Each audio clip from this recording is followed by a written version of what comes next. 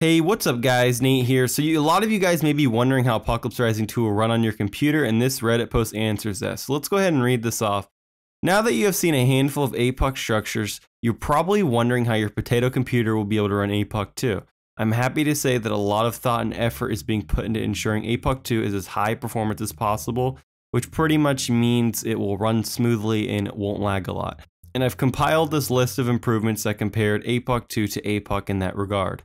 APOC 2 has a land area comparable to Reimagined. I believe the map only has slightly more land than Reimagined did. This is because of all the water, of course, which significantly reduces the amount of geometry that needs to be rendered. The parts that make up the train are optimized. He carefully determined the size of the triangles that make up the wide expanses of terrain for APOC 2, and the result is a lot less parts compared to APOC.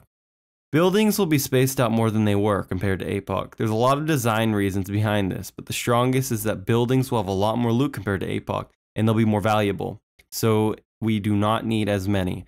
Overall, buildings are pretty expensive, so I think spacing them out will help a lot in reducing the part count. APOC 2 will include a level of detail system, which surpasses APOC's chunk system in every way. From a distance, only the exterior of buildings will render for you. As you approach a building, it will load the interior. So although these buildings are pretty expensive, you'll only be rendering around 20% of the parts from a distance.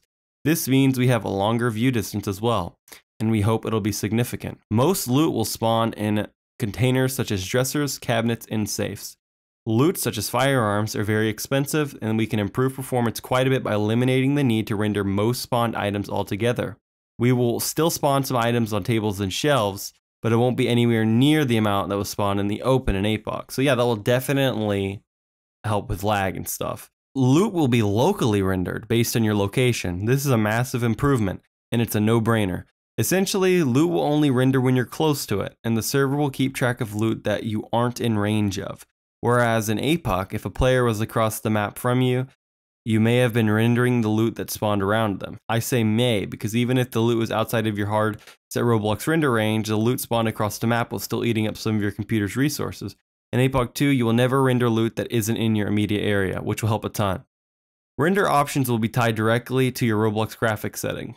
If we find ways to reduce the load on your computer, changing your ROBLOX setting will automatically apply our own reductions to improve performance.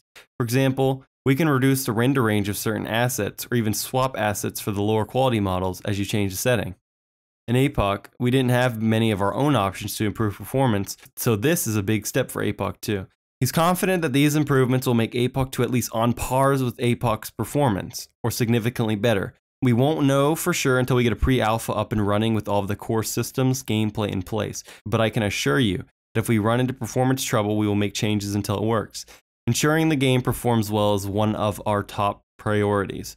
It's pivotal to nailing the player's first impression. If he gets his way, APOC 2's alpha will be the best early access released on ROBLOX, and I'm confident our early testers will agree. That's a big statement right there, and I honestly believe that as well.